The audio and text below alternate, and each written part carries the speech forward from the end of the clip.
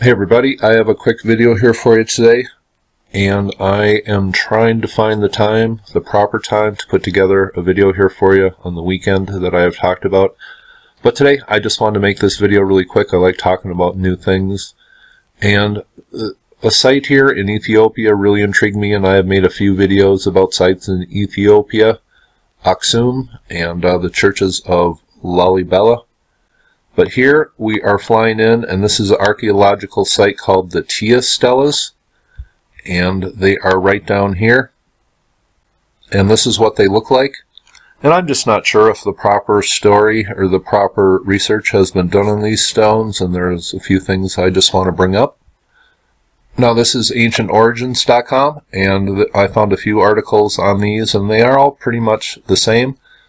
And I'm just going to read briefly. It says the Tiya Stones are part of an archaeological site located in central Ethiopia in an area known as the Guraj Zone. And I'm not sure how this is pronounced, and pronunciation is not my strong point. The 46 large decorated Tiya megalith have been declared a UNESCO World Heritage Site. Although the construction of such megaliths is an ancient tradition in Ethiopia, the Tiya Stones are fairly recent, dating to somewhere between the 10th and 15th centuries.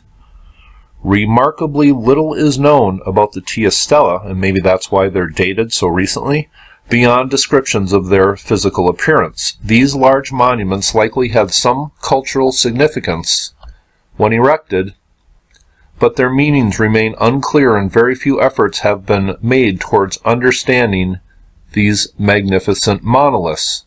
And here is a look at some of the carvings. And one theory is that these were erected by maybe a group of warriors for fallen soldiers. But would a moving army erect such, mammoth gravestones, if you will, for fallen soldiers in one specific site? That would take a lot of time. And there is one video out there from a local teacher or somebody trying to explain these, and she very clearly says in the native language, and the title of the video is "These are cosmological stones with cosmological significance." So I don't think the story on these has been properly done, and here is another website, and I will leave all these links below. It says Tiya is among the most important of the roughly 160 archaeological sites discovered so far in the Sodo region south of Addis Ababa. The site contains 36 monuments, including 32 carved stela covered with symbols, most of which are difficult to decipher. They are the remains of an ancient Ethiopian culture whose age has not yet been precisely determined. And here is another one of those carvings. And I just want to show you this one. Now, this is the one that really caught my eye. And this was sent to me by somebody on Google+.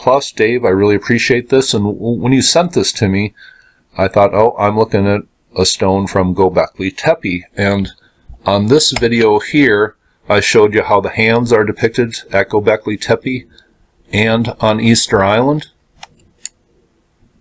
And this just looks exactly like the hand depiction at Gobekli Tepe, and also what are called sometimes handbags. This is precisely what is located on the stones at Gobekli Tepe. We don't know really what these are and what these ancient people were trying to tell us. Now, when I first looked at these, it just struck me as these are very old. And look at this bottom diamond pattern here, and you look at some of these stones at Gobekli Tepe, and they kind of have the same thing, and especially these mysterious symbols here are found on the Tiya stelas.